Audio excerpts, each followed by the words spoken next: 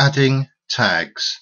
Once a document has been placed up on the system, we now need to be able to find it, and to do that we need to put in tags on the document so that we can find them. So once we've placed an image up or a document, then we can select it by going down to where it says no tags and clicking on the pen, and we can type something in.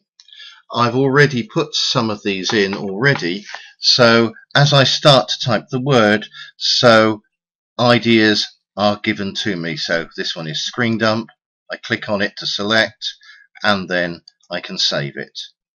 The document doesn't have any description, and the best way of trying to work on that is to go across and edit the properties.